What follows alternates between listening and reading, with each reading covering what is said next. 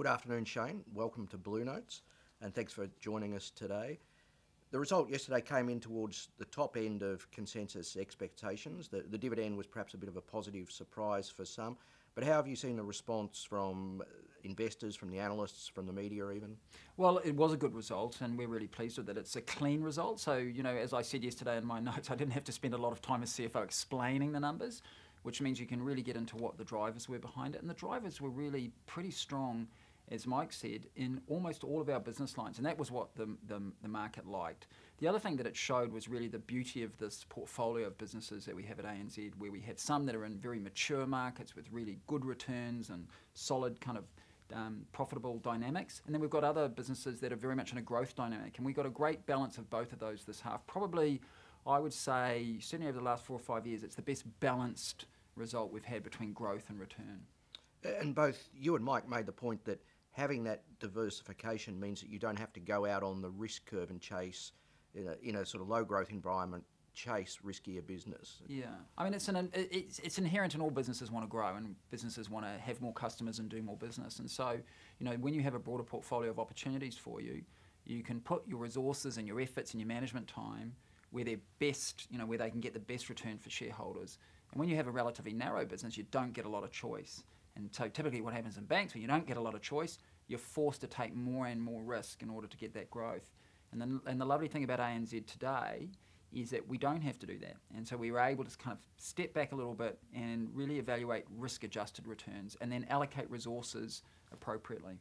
Because one of the criticisms, and indeed there's still sceptics out there about the Asian super-regional strategy, is that you don't get the returns that you should be getting. But in fact, this is another advantage of having that super-regional strategy. This half showed that we can get very strong growth in Asia, which we did. Really strong double-digit growth again in Asia, and have a very good return. I think there's sometimes a bit of a misunderstanding in some quarters of the marketplace about return. Return is one way of generating shareholder value, but growth is another.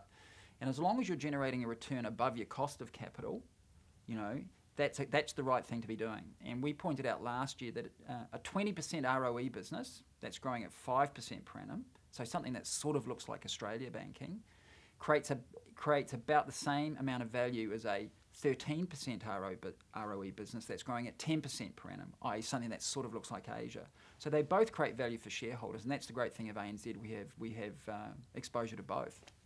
There was also a very strong component of trading profits, which perhaps are not rated as highly as less volatile earnings streams.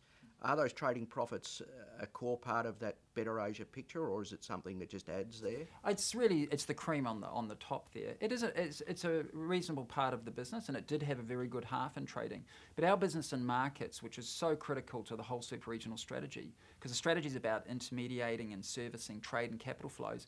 And one of the ways you do that is by helping customers hedge their foreign exchange exposures, for example. So the strategy is really to get more customer volume in that business. And if you look over the last 3 or 4 years, half on half, year-on-year growth in sales, so the customer-driven piece has been really steady.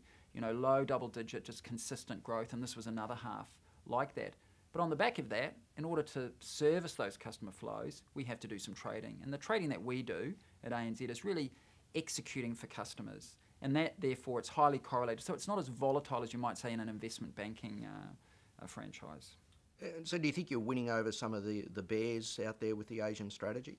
I think so. I mean, I think obviously there will always be people who are quite rightly asking tough questions. They should. They've got to keep us honest.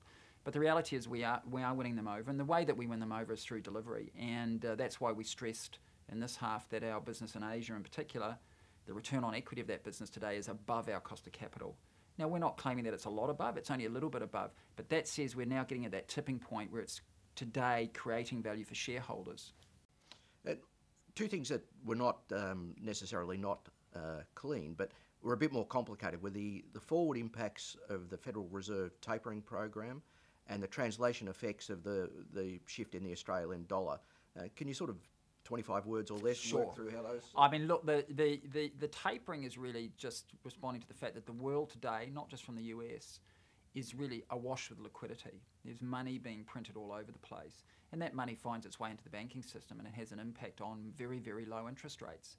For a bank, that can cause all sorts of, I guess, distortions in our earnings. So it means that on deposits that we have from customers, we don't earn as much revenue from those. So as tapering reduces and there's less liquidity around, what you would normally see is that spreads on deposits and loans to that extent will start to rise. So banks are well positioned to actually generate better returns in a rising interest rate environment. So that was and of course a lot of the analysts are trying to figure out when's that going to happen, and none of us have a crystal ball, but that's clearly a positive.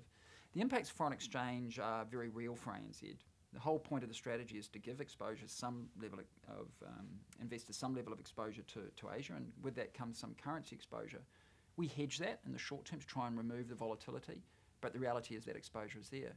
So when the Australian dollar is lower, which it was this year, those offshore earnings look bigger in Australian dollar terms. And we were pretty upfront about explaining how much that was. Our top line revenue growth, as reported, was well over 6%. But actually, if you remove the impact of foreign exchange and say, what if the currency hadn't moved, it was only 3.6. So we're pretty upfront about, for investors, understanding what that exposure is. And you are comfortable, obviously, with the capital generation. Yeah, so I mean, we hold more capital than we've ever held before. That looks likely under regulation when we know with this new DSIB regulation that we're going to have to hold more. And again, that was another question that a lot of investors had. Well, what do you think the right number is for that going forward? We set it somewhere between 8.5 and 9 as a general rule, percent in terms of capital ratios, and that's what we'll be targeting. We're more than comfortable that we have, the right kind of profitability, the right dividend payout, and the right structure of our business to achieve that. Thanks again for your time, Shayne, and thanks for talking to Blue Notes. Thank you.